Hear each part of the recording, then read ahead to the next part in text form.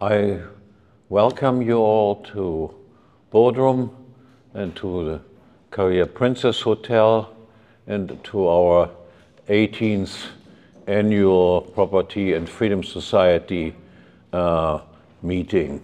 Every once in a while, it is useful to remind people of what the purpose of this society is and has been. Many of you have been here before, but there are always a few new ones, so it might be useful to repeat from our original founding declaration just what the purpose was.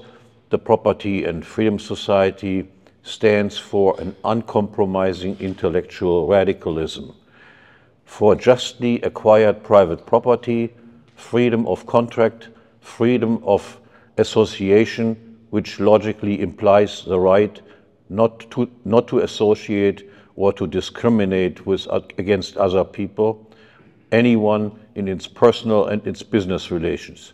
And it stands for unconditional free trade. It condemns imperialism and militarism and their fomenters and champions peace. It rejects positivism, relativism, and egalitarianism in any form, whether of outcome or opportunity, and it has an outspoken distaste for politics and politicians.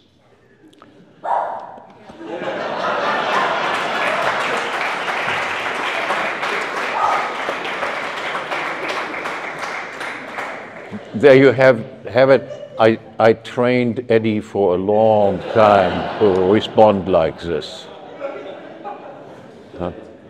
Now, for almost 20 years now, with the indispensable support and help of my wife Gülşen and my collaborator in all of this, and with this annual salon, we have tried to promote these libertarian ideas and at a minimum to keep these ideas alive. In the course of the years, a huge variety of topics has been discussed at this place by a long list of different speakers coming from the most varied intellectual backgrounds. Of course, some speeches that were given here were better or more inspiring than others, but that is perfectly normal wherever you go. But looking back over its entire lifespan of this conference, I am, and I think we are, I always include Gülşen, I hope that I am allowed to include her, we are also proud to say that the Property and Freedom Society has quite an impressive intellectual track record to show for in these almost 20 years. Yet throughout all of its thematic variety, the PFS has always remained steadfast in its commitment to a hardcore Austro-libertarianism in the tradition of Mises and Rothbard. And this, to me at least, appears even more urgently needed now than at our beginning, as we are speedily descending into some sort of totalitarian democracy. I am, and we are also proud that the Property and Freedom Society has inspired a few others in Germany and in the United States to follow our example and to copy or imitate what we have done here over the years. But I believe that the Property and Freedom Society was from the very beginning and still is something quite unique. There is nothing quite like it, because it is not just the talks and discussions, but also, in addition, the entire surroundings, the charming atmosphere and intimacy of our salon that makes the Property and Freedom Society a unique experience and a special brand.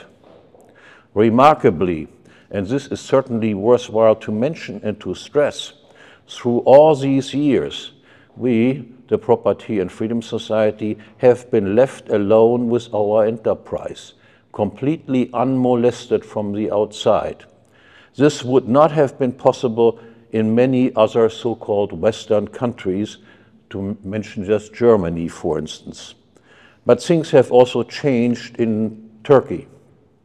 For about the first 10 years of the Property and Freedom Society, Turkey was characterized by an upbeat mood and some general optimism.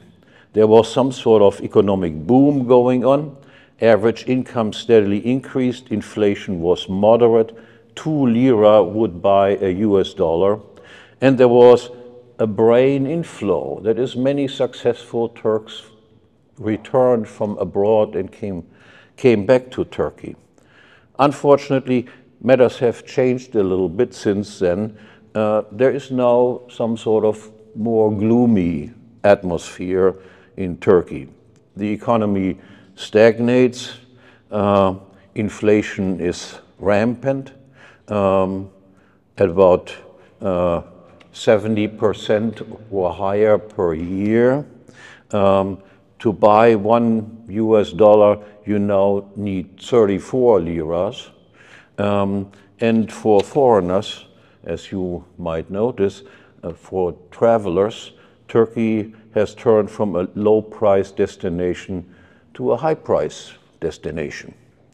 This inflation does not only make economic calculation inordinately difficult, if not impossible, but more generally, it has contributed to a highly unpleasant and regrettable demoralization and decivilization among the general public, and it has also immensely complicated and poisoned the employer-employee relationships. And instead of people coming back to Turkey, unfortunately, many bright people are leaving the country. It's a very sad development. But not only the external environment and circumstances have changed, we, the host and the hostess of this salon, have gotten older too. And our mental and physical energy is no longer what it was 20 years ago. There are aches and pains and ailments that did not exist in earlier times. Incidentally, these sorts of problems are also the reason that we are missing 2 of our regulars. This time, Tony Daniels, or Theodore Dalrymple, as his pseudonym is, and Doug French. But I guess this is what life is, and despite and notwithstanding all these concerns and problems that have arisen, let's have a few enjoyable days now among friendly souls, and have some good laughs or cry out loud in anger at the follies and shenanigans of our rulers, or better, the usurpers commandeering us around, as long as we are still permitted to do some crying out and laughing about these folks. With that, I end my remarks and only make you aware, please read the letter of instruction that you all have and enlist as soon as possible if you want to participate on the boat trip, in order for us to be able to charter the right number of boats. And with this, I give the microphone to Sean Gabb, our first speaker. Sean.